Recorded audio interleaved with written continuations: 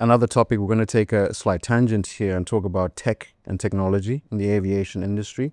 And as you've mentioned there, where things do take time for things to change within the industry, but it's almost impossible to have an interview about any topic and not mention AI and its influence in a various number of segments of various industries.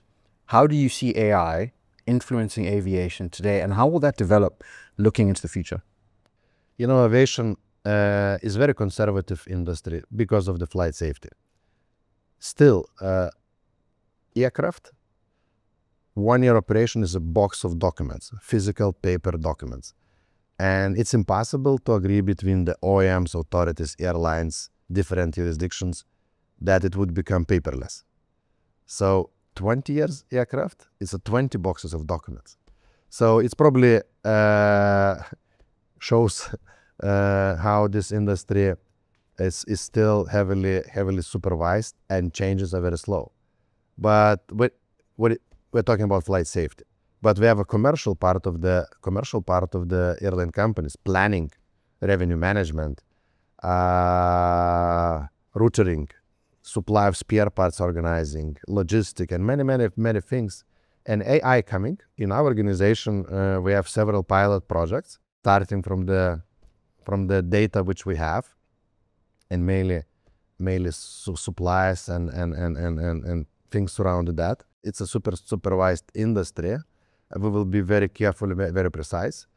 But believe me, we're one of the youngest organization by the age of management in entire global ecosystem.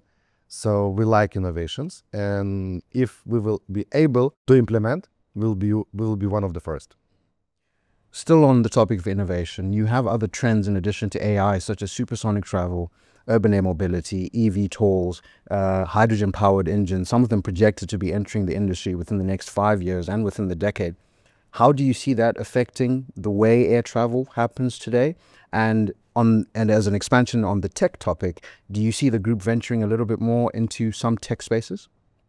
We will use AI, of course, in our operations. We would not risk investors' money to do some opportunistic or ventures investment. We will remain an organization which will keep educating market about leveraging and managing capacity on seasonal basis.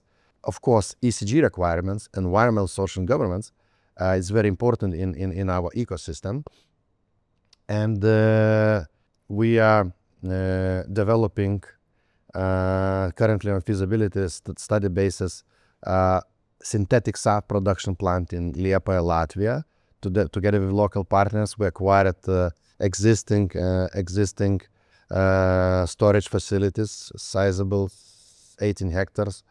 And together with the one USA company, we're working on the potential technology. It's not regular sustainable aviation fuel produced from cooked oils or fats or biomasses. It's something new, CO2, captured CO2 and methanol and green hydrogen. Still very new technology. Still not unclear what is the role of sustainable synthetic avia fuel will be in the near future. Even there is no benchmark of the pricing. So, but what we're talking about second level of SAF.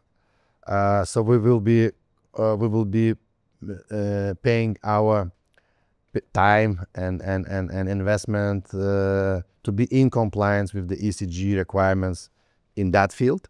About new technology aircraft, if our customers would use them, definitely will follow.